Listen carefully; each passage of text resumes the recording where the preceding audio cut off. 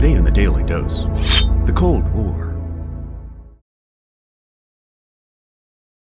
After the Americans ended World War II with back-to-back nuclear detonations over Japan, soon after Japan's surrender, the United States and wartime ally the Soviet Union began a 45-year-long Cold War that saw the world teeter repeatedly on the brink of mutually assured nuclear annihilation.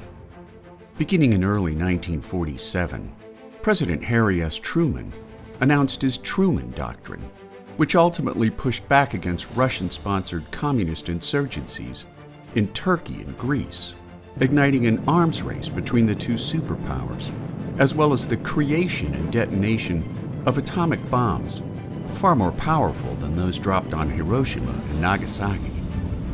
As the ever-present threat of nuclear destruction raised the anxiety levels of average Americans in the 1950s and 60s, Americans built bomb shelters and practiced attack drills in schools and other public places, reaching its zenith with the botched Bay of Pigs invasion of 1961, followed by the Cuban Missile Crisis of 1962.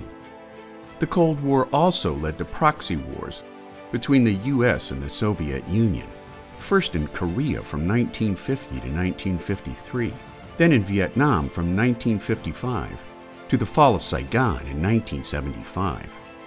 Others include the Chinese Civil War of 1944 to 49, the Iran Crisis of 1946, the Paraguayan Civil War of 1947, the Malayan Emergency of 1948 to 1960, and some 50 more regional proxy wars during the Cold War era.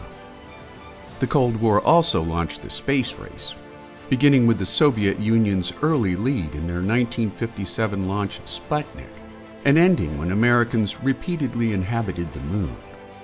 It also sparked the Second Red Scare in America, beginning in 1947, leading to congressional hearings into possible communist subversives in Hollywood and beyond, culminating in an anti-communist witch hunt led by Senator Joseph McCarthy, which cost hundreds of people their jobs and reputations during a dark period known as McCarthyism.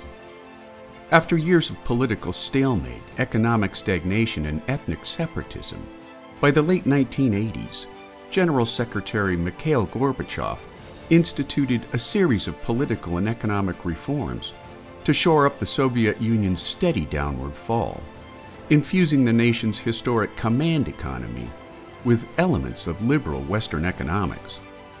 By late 1991, however, Gorbachev's glasnost perestroika reforms had failed amidst catastrophic political and social pressures, leading to the dissolution of the Soviet Union, which granted independence and sovereign rule to the 15 republics that made up the former USSR, making the Cold War one of the most dangerous times in recorded human history. And there you have it, the Cold War, today on the Daily Dose.